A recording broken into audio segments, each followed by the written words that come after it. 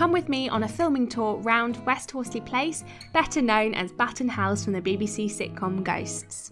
Our tour guide oversees all the filming that takes place at West Horsley Place, so we got a lot of insider information. The building is absolutely amazing and looks exactly like it is from Ghosts.